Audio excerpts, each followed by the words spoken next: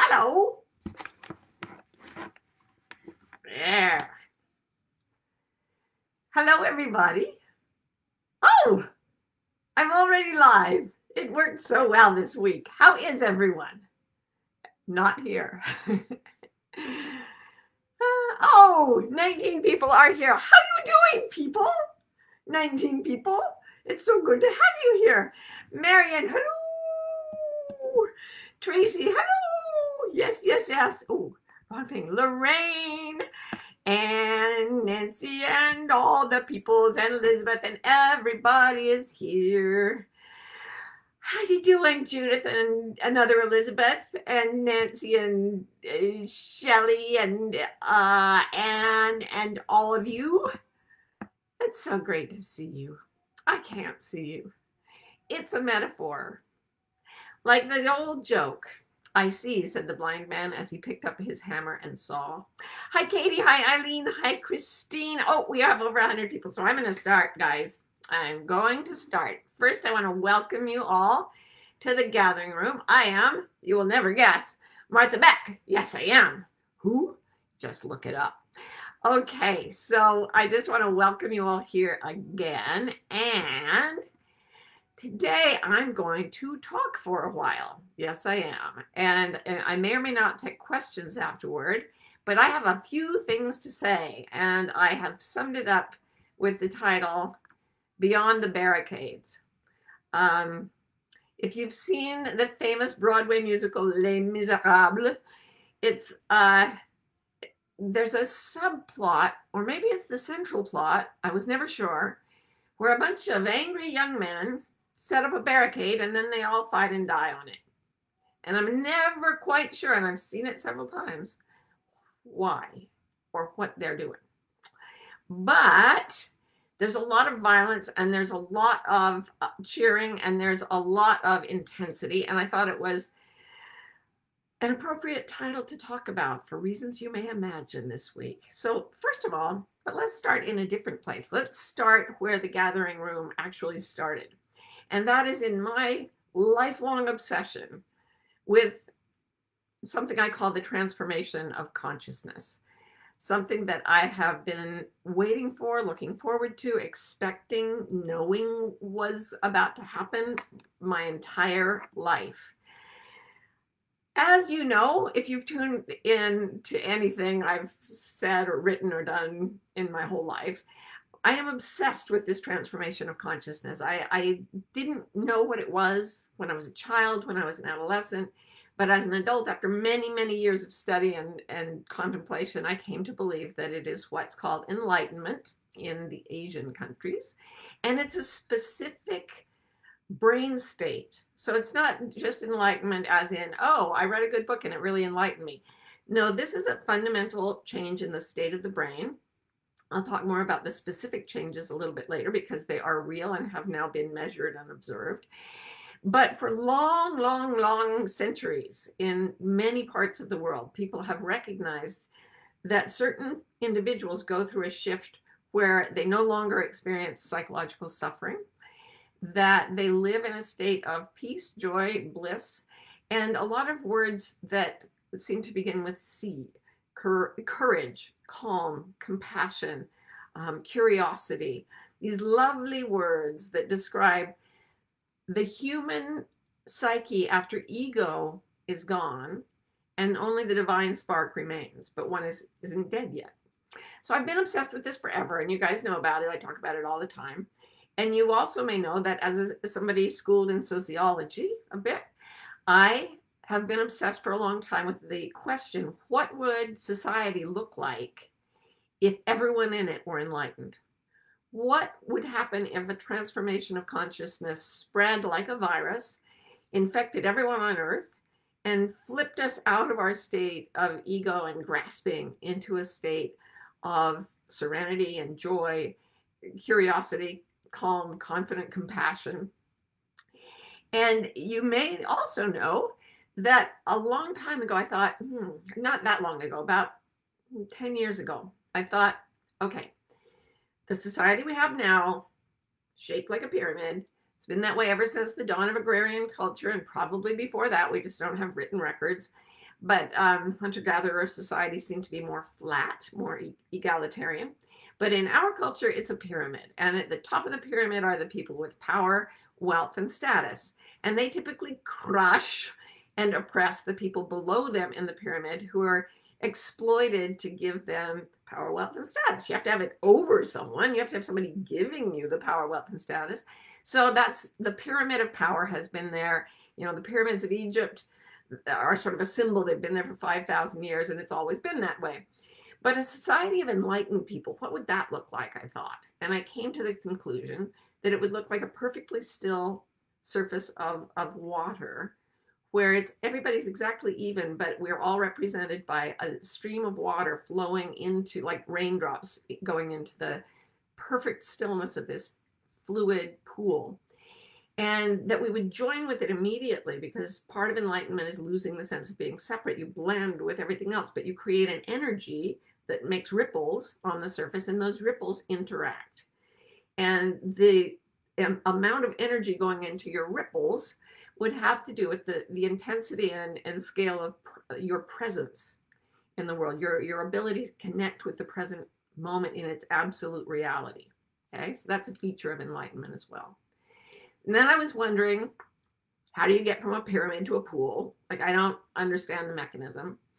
Wondered about that for a few years, and one day realized, oh, wait, it's already happening. The pyramid is standing in the pool.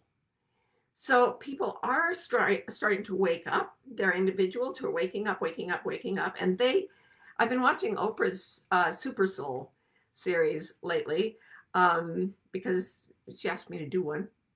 We don't know, COVID. But anyway, I watched a bunch of them, and it was really interesting how people who didn't know each other, Zen monks who never read the books of a pop psychologist, and then that pop psychologist would come on not having read the Zen monk, and then somebody else from some other field in the world, some poet, you know, a travel writer, they'd all come on, and with unbelievable unanimity, they all said, we are in the midst of the greatest transformation of human psychology, of human spirit, of human consciousness in the history of our species.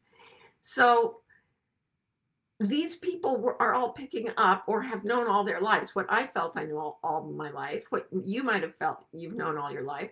The other day I did a Q&A call for our Wayfinder coach training, and we had 50 some people on the screen, and I said, raise your hand if you're aware, or if you've always thought there would be a transformation of human consciousness. Sure enough, about 85% of them raised their hands. And so we're not just feeding off each other. This seems to be in some of us. It was born into some of us. And as we move forward toward our own awakening, what happens is that the rigid ego structures that keep us in the pyramid of culture start to dissolve, and we become more fluid, we become more clear, we become more absorbent, we become more accepting of other things, we begin to bond with each other seamlessly, the way water just blends. You know, there's no barrier that separates any of us. There's no difference or sense of separation. And as that happens, the two things that disappear in the brain, when one achieves a state of enlightenment, is that the part of the brain that sees you as separate from others goes offline. And so does the part of you that feels like you are going to control things by, you know, come hell or high water, I'm going to control everything. That goes away. And so the initial experience of enlightenment for people who've been through it, they report, is a state of terror, as the self wants to hang on to its identity and its sense of control. And both of those are illusions, but you're still afraid to give them up. And then when they go, it's in a burst of terror oftenly, and then whew, peace, bliss, calm. You look around and you realize, oh my gosh, I've been living in a dream. I thought everything was hard and horrible, and that violence was inevitable, and that death was the end. And now I see that's not so. And I don't just think it's not so, it is observably so. That's what happens when the brain goes through that state. Jill Bolte Taylor, the Harvard neuroanatomist, calls it taking a step to the right hemisphere, because she went through a stroke and experienced the same thing. So what we're looking for in society, I thought, is not a revolution. We do not need revolution because we've had revolution. We've had revolution after revolution. In fact, revolution just means to turn and turn and turn. I did research in China right after the Cultural Revolution, where 30 million people starved to death, and then a whole bunch of the survivors killed each other. Because, as I often heard in China, people would sort of cynically say, yeah, under capitalism, man exploits man. Under communism, it's the other way around. So, yes, it was unfair in traditional China.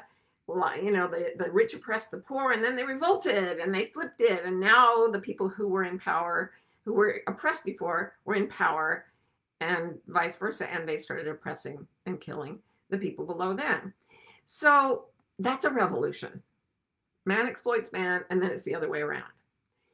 In a dissolution, what happens is that personal suffering disappears first for an individual. There's a struggle with the ego. The ego tries to hang on to its sense of control, to its sense of separateness. And if we completely devote ourselves to awakening, eventually, even through that fear, we sort of break through the barricade, and suffering is gone for us, and we become fluid and clear. Now, as that happens and we become part of the pool is a solvent. It dissolves things. So the people around us begin to be affected by our awakening. And where there have been people who awakened in history, you've seen this around them. You see it around Jesus. You see it around Buddha. You see it around Nelson Mandela, who I think was awake. I've seen it around the spiritual teacher Byron Katie. I watch people around her like almost go into a different state of being and lose their sadness, lose their fear, lose their anger, and become calm, compassionate, curious, courageous, all of that. So as this happens to us, the society that we're a part of feels us as a solvent, and it begins to dissolve. Now, I want to talk for a moment about how mindless rage dissolves when we wake up. But that doesn't mean there is never a state of resistance to injustice. We dissolve our mindless rage, but we keep our mindful anger, which is simply a recognition of injustice. So this week, for those listening to this in the future, to the recording, was the week that we saw rioters try to disrupt the processes of the government in the Capitol building in Washington, D.C. And we watched people smashing the windows of the Capitol building and parading things through the halls and ripping art off the walls and so on. And I got a lot of calls and emails and texts from people saying, you've got to say something. But they also said, but don't say X or you'll make Y people really, really angry. And definitely don't say Y, because then the X people will get really, really angry at you. And you can't say both. Oh my gosh, everybody would be angry at you. And if you said Z, it would be even worse. But you can't be silent, because then everyone's going to be angry at you. And I sat with this. And here's something I heard this week that I believe is true. I heard this from a woman. This man is her 12-step sponsor. And he happens to be, I know him, and he is an African-American man who I believe is fully awake. I think he's actually enlightened. And one thing he told my friend is, there are these two voices inside you. And one is your disease, your ego. And the other is the voice of the divine. And they both speak to you in your own voice. They both sound like you. But the voice of the ego will always say, hurry, hurry, hurry, this is very, very urgent. And the voice that is God will always say, take a breath. Get steady. There's no rush. Take your time. So that's the first thing I did, was like, okay.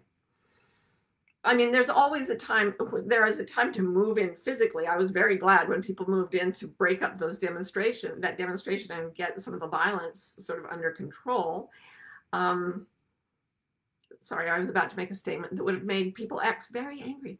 But I think they move very slowly compared to the way the police force moves when the rioters have darker skin. There you go. But as people were saying, you've got to say something about this, but you can't say anything wrong. I thought this is what happens when egos are frightened. This everybody being angry at everybody for everything. And it's a mindless attack energy. And it comes from a part of the brain called the amygdala.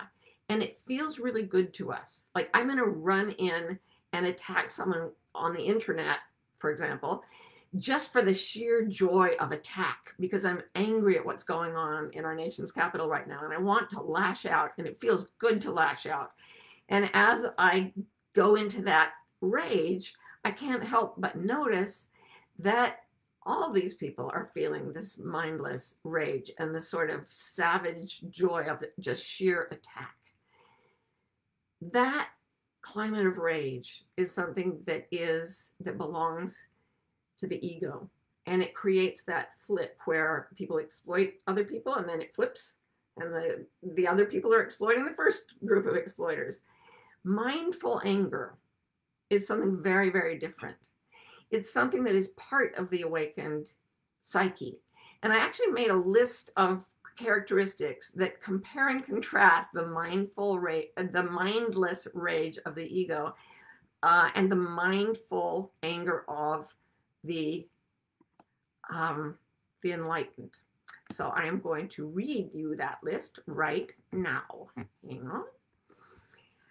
So if you're in a state of egoic rage, your actions are going to be things that increase your anger. So you have a compulsion to do things that make your anger get higher and higher. When you're in a state of mindful anger, you're going to be compelled to do actions that reduce your anger, like being calm, like breathing, like thinking, okay, what actually is justice here? Getting still, compassionate, calm. Just, if you're not the one in the fray, just take a breath. If you're in mindless rage, you're going to see all people as us versus them. If you're in mindful anger, you're going to see all people as connected. So even though you may be very angry at someone, you're still connected to them in some way. You're still both human. Mindless rage avoids new information, doesn't want to hear a thing that goes against its own beliefs already. Mindful anger seeks new information. Why is this happening, and what can we do about it? So it's curious. Mindless anger focuses obsessively on a few topics. Mindful anger learns about many topics, is constantly learning. Mindless rage imagines only its own perspective. Mindful anger imagines other perspectives. Mindless anger sees everything as black and white. Mindful anger sees everything as shades of gray. And mindless rage insists on its own infallibility, while mindful anger acknowledges that anything it thinks is fallible, that it may be wrong. So as I went back and I read that list, and I thought, which one am I in? Because, man, a lot of me wanted to go into the mindless rage, I got to tell you. But I thought, okay, if my theory about the transformation of consciousness and creating a just, enlightened society is right, then this is what I can do right here, right now. And I want to invite everybody here to do it with me.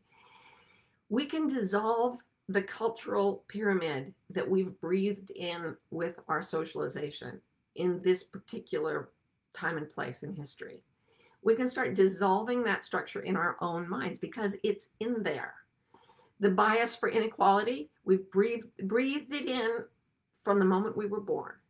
Racism is right in the crux of American society. The man who wrote, "We hold these truths to be self-evident that all men are created equal," owned slaves while he was writing it. That contradiction is at the core of the American culture. It's always been there. And we've all breathed it in. No matter what race, creed, or color we come from, we breathed it in. And part of us, I'm always talking about how there's culture and then there's nature. Nature is what mindful, the just mind, not the judgmental mind, but the just mind comes up and says, wait, that cannot be right. It just can't be. And so it starts to go against culture, and it dissolves the cultural bias. So we all, if we get really honest with ourselves, say, whoa, that's been bred into me, and that cannot be true. And it starts to dissolve. Same thing with sexism. Same thing with cruelty and discrimination against people of all marginalized groups. Same thing about attack for its own sake, even if you're just arguing with your cousin over a dinner table. So we dissolve everything that defends the rigid ego structure that says, I am separate, I am in control, I am angry at you, and I'm going to attack you. We let it melt away, we let it dissolve. And why do we do this? First, we do it to end our own suffering. That is a motivation that you can be sure is pure and true. Nobody wants to suffer. We all want to be happy. And when we dissolve the rigid structures that we've got from our socialization and that we get from partly the biology of being a monkey, frankly, being a social primate, as we dissolve that, our suffering goes away. And I am nowhere near enlightened, but I can tell you I've been crawling toward it for a long time, and most of the suffering I used to feel genuinely is gone. I can tell you that most of my life I spent in a state that is 99% happier than I used to be for the first 30 years of my life. So we do it to avoid suffering. We move away from our own pain. What could be more motivating than that? But we know that we're going to lose the perception of ourselves as separate and alone. And we're going to lose the ability to see others as completely unlike ourselves. We're going to end up feeling curious, compassionate, calm, courageous, and eventually we'll start to become that fluid, open thing that flows together with people and begins to dissolve their rigidity. And how do we do it? We do it by acting on love in the moment. The yogi that I always quote just said in a lecture, just sort of when I was listening, I memorized it on the spot. I exist in continuous creative response to whatever is present.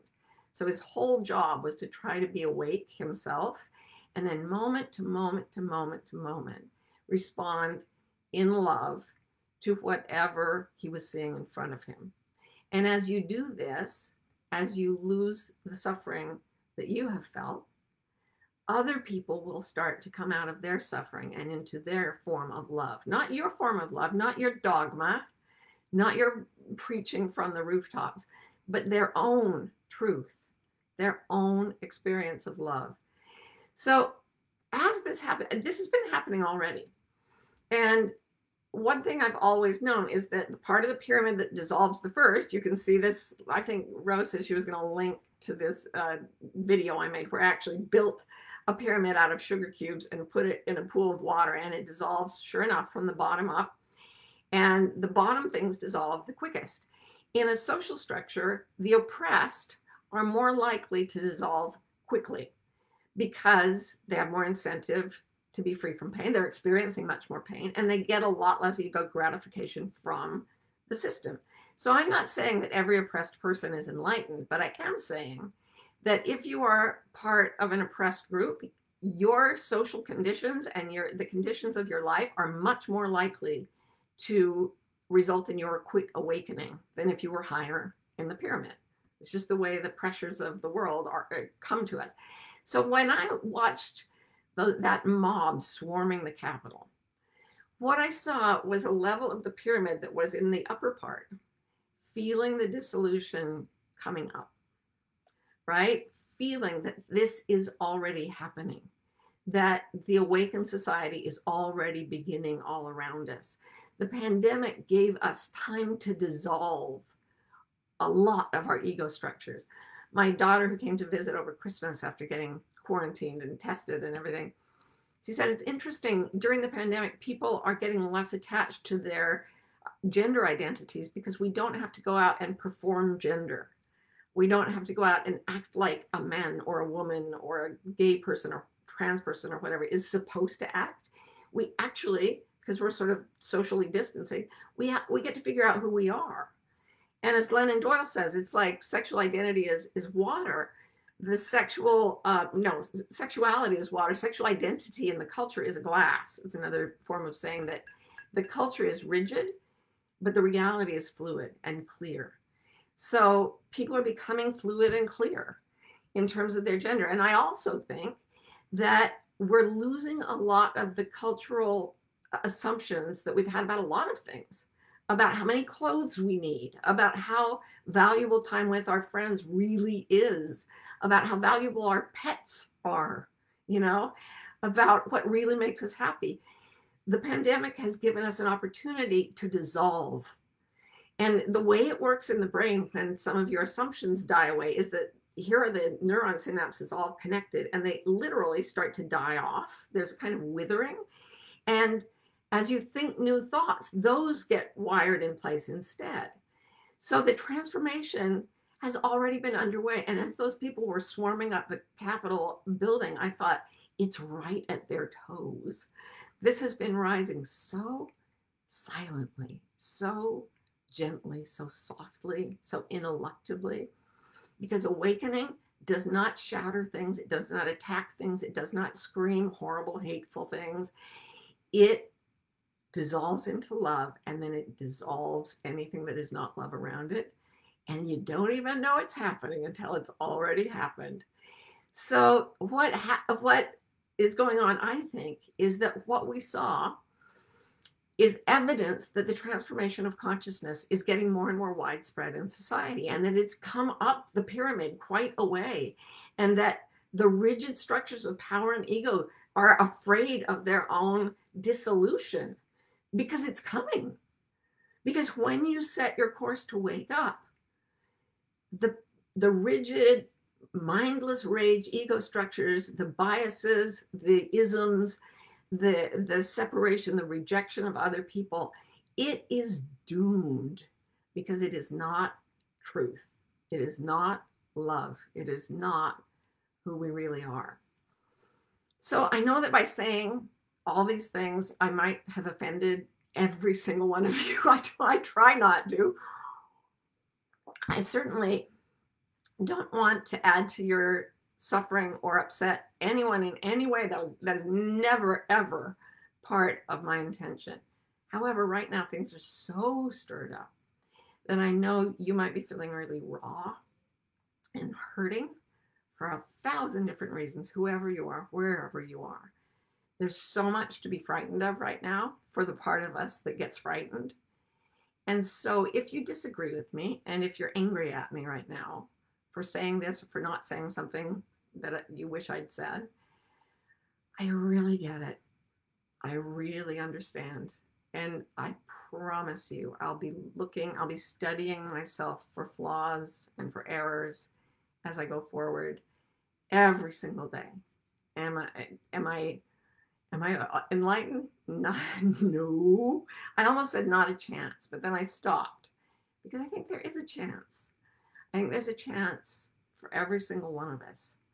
I think that looking at what seems to be so much bad news, we can decide to say this is evidence that the transformation is happening and that it's spreading widely, and that hatred feels the dissolution tickling at its toes, and it thinks it wants to run away. It thinks it wants things back the way they were, but it only thinks that because it's lost in an illusion and in fear and in pain.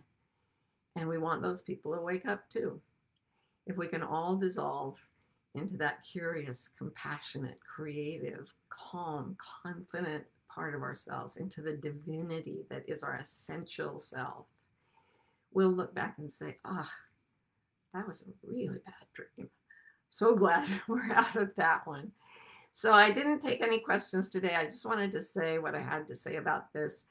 And I just wanted to finish by saying, I wish every blessing of the universe upon you, whoever you are. Here's to the dissolution.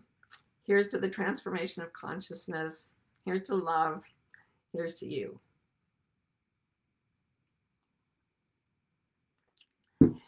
I love you guys. I'll see you again next week on the Gathering Room. Again.